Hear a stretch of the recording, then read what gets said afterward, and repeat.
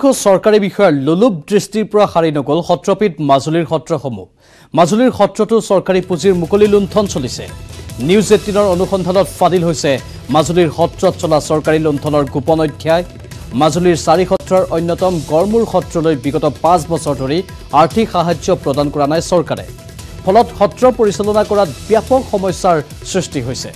পূৰ্বৰ সত্ৰাধিকাৰে চৰকাৰী পুঁজিৰ ব্যয়ৰ হিচাপ দাখিল নকৰাৰ বাবে বছৰি পাবলগা চৰকাৰী আৰ্থিক সাহায্যৰ পৰা বঞ্চিত হৈ আছে ঐতিহাসিক সত্ৰখন। এই সমস্যাৰ সমাধান কৰিবলৈ চৰকাৰক আহ্বান জনাইছে গড়মূৰ সত্ৰৰ সত্ৰাধিকাৰ পৰমানন্দ দেৱগোস্বামীয়ে। চৰকাৰী ধন লুণ্ঠন তথা চৰকাৰী সাহায্যৰ অভাৱত এতিয়া ভাবুকিৰ সৃষ্টি হৈছে সত্ৰসমূহৰ। মাজুলীৰ গড়মূৰ সত্ৰত বিজ্ঞানসন্মতভাৱে ঐতিহাসিক আৰু আপুৰুগীয়া সম্পদসমূহ সংৰক্ষণ কৰি ৰাখিবৰ বাবে বহু লাখ টকা ব্যয় কৰি চৰকাৰে নিৰ্মাণ কৰিছিল এটা মিউজিয়াম। কিন্তু এই মিউজিয়াম নিৰ্মাণত চলোৱা লুণ্ঠনৰ ফলত বৰ্তমান পৰিত্যক্ত গুদামলৈ ই পৰ্যবেক্ষিত হৈছে। ভৱনটোত নাই বিদ্যুতৰ ব্যৱস্থা। কোটিটকীয়া আপুৰুগীয়া সামগ্ৰী সংৰক্ষণ কৰিবলৈ নিৰ্মাণ কৰা মিউজিয়ামটোত নাই কোনো উপযুক্ত নিৰাপত্তা ব্যৱস্থা। সেয়েহে বৰ্তমান সত্ৰখনৰ আপুৰুগীয়া বহু সম্পদ গোপন স্থানত ভৰাই থবলৈ বাধ্য হৈছে সত্ৰ কৰ্তৃপক্ষই।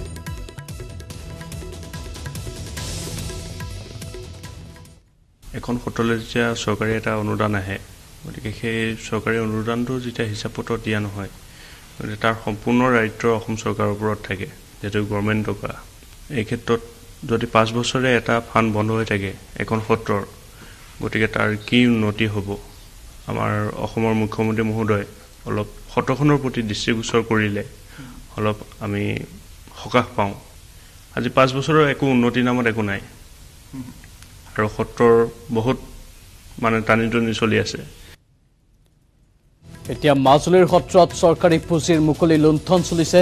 নিউজ 18ৰ অনুসন্ধানত ফাদিল হৈছে মাজুলীৰ সত্ৰত চলা চৰকাৰী লুণ্ঠনৰ গোপন অধ্যায়। আমাৰ সাংবাদিক গৌতম বৰাই গ্ৰাউণ্ড জিৰ' ৰিপৰ্ট সংগ্ৰহ কৰিছে, বিভিন্নজনৰ সৈতে কথা পাতিছে। আমি এবাৰ যোগাযোগ স্থাপন কৰিছোঁ গৌতমৰ সৈতে অধিক তথ্যৰ বাবে।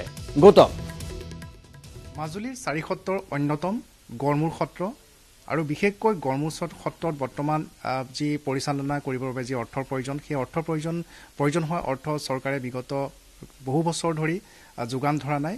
আৰু তাৰ কাৰণ হৈছে পূৰ্বৰ সত্ৰাধিকাৰে যি ব্যয়ৰ হিচাপ দিব লাগিছিলে, সেই হিচাপ নিদিয়াৰ ফলতেই সত্ৰখনলৈ বিগত প্ৰায় 5 বছৰ ধৰি চৰকাৰী অনুদান বন্ধ কৰি ৰাখিছে আৰু তাৰ ফলত সত্ৰখন পৰিচালনা কৰাত ব্যাপক সমস্যাৰ সৃষ্টি হৈছে। কিন্তু আজি এই কথাৰ অনুসন্ধান কৰিবলৈ আহি আমি মাজুলী গড়মূৰ সত্ৰত উপস্থিত হৈ আৰু বহু কথা জানিব পাৰিলোঁ যে চৰকাৰৰ বিভিন্ন বিভাগত চৰকাৰী আঁচনিত লুণ্ঠন হোৱাৰ কথা আমি শুনিছোঁ বা সেইসমূহ প্ৰতিবেদন ইতিমধ্যে আমি নিউজ 18ৰ সম্প্ৰচাৰো কৰিছোঁ। কিন্তু 4 সত্ৰৰ অন্যতম গড়মূৰ সত্ৰতো একাংশ লোকে লুণ্ঠন চলাইছে আৰু সেই লুণ্ঠন কেনেধৰণৰ আমি দেখুৱাবলৈ চেষ্টা কৰিছোঁ যে চৰকাৰীভাৱে মাজুলীৰ গড়মূৰ সত্ৰৰ যিসমূহ ঐতিহাসিক সম্পদ আছে, সেই সম্পদসমূহ ৰাখিবৰ বাবে মোৰ পিছফালে থকা এইটো এটা মিউজিয়াম নিৰ্মাণ কৰা হৈছিলে আৰু চৰকাৰৰ আৰ্কলজী বিভাগে এই মিউজিয়াম গৃহটো নিৰ্মাণ কৰিছিলে। বহু লাখ টকা ব্যয় কৰি এই মিউজিয়াম নিৰ্মাণ কৰা হৈছিলে। পূৰ্বৰ যিগৰাকী সত্ৰাধিকাৰ আছিলে তেখেতৰ দিনতে এই মিউজিয়াম নিৰ্মাণ কৰা বুলি বৰ্তমানৰ সত্ৰাধিকাৰ প্ৰভুৱে আমাক জানিবলৈ দিছে। কিন্তু আমি দেখুৱাইছোঁ মিউজিয়ামৰ ভিতৰ চৰা অৱস্থা এনেদৰে গুদামঘৰ হিচাপে ব্যৱহাৰ কৰা হৈছে। কিয়নো সত্ৰাধিকাৰ প্ৰভুৱে আমাক জানিবলৈ দিয়া মতে এই যিটো মিউজিয়াম অতিকৈ বিসংগতিপূৰ্ণভাৱে নিৰ্মাণ কৰা হৈছে। ইয়াৰ যিসমূহ ৱাল, সেই ৱালসমূহ সাধাৰণ এটা জোকাৰণিতে ভগাৰ উপক্ৰম ঘটে বুলি আমাক জানিবলৈ দিছে। ঠিক সেইদৰে নিৰ্মাণত থকা বিসংগতিৰ ফলত অৰ্থাৎ ইয়াত পানী পৰে ওপৰৰ পৰা।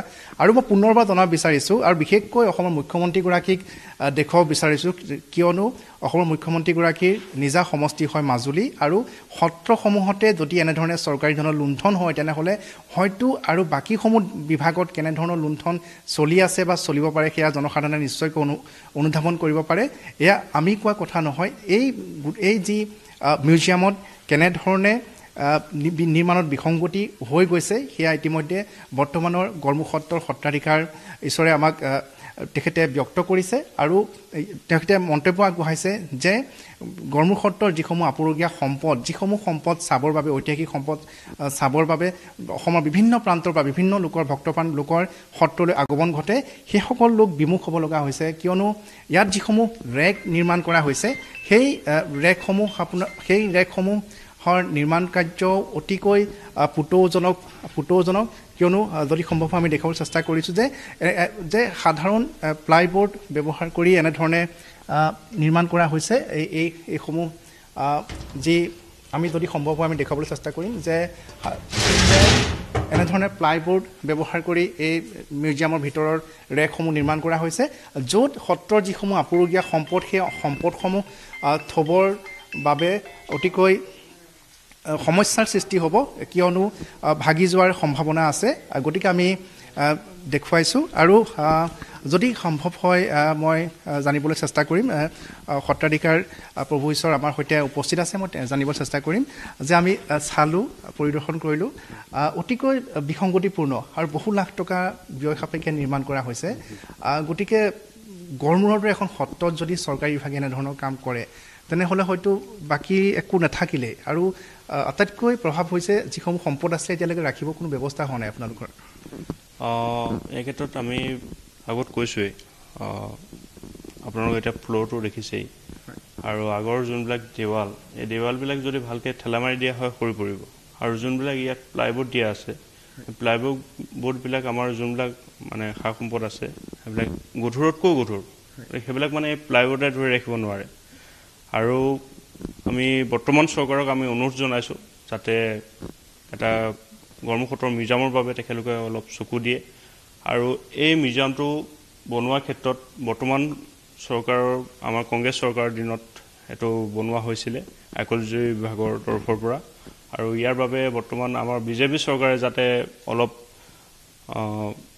গুৰুত্ব প্ৰদান কৰে তাৰ বাবে আমি অসম চৰকাৰক অনুৰোধ জনাইছোঁ হয় ধন্যবাদ জনাইছোঁ আৰু আমিও আহ্বান জনাইছোঁ চৰকাৰক যে গড়মূৰ সত্ৰৰ সত্ৰাধিকাৰ প্ৰভু ঈশ্বৰে চৰকাৰক আহ্বান জনাব লগা এক পৰিস্থিতিৰ সৃষ্টি হৈছে যে যি চৰকাৰী অনুদানেৰে চৰকাৰী পুঁজিৰে ইয়াত মিউজিয়াম নিৰ্মাণ কৰা হ'ল সেই মিউজিয়ামৰ দৃশ্য ইতিমধ্যে আমি দেখুৱাইছোঁ গতিকে কেনেধৰণৰ লুণ্ঠন এক প্ৰকাৰ আমি লুণ্ঠন বুলি কৈছোঁ ইতিপূৰ্বে চলি গৈছে য'ত সত্ৰাধিকাৰৰ মিউজিয়ামৰ ক্ষেত্ৰত এনেধৰণে নিৰ্মাণ বিসংগতি আমি দেখিবলৈ পাইছোঁ ধন্যবাদ গৌতম বাতৰিত পুনৰ সময় হৈছে চমু বাণী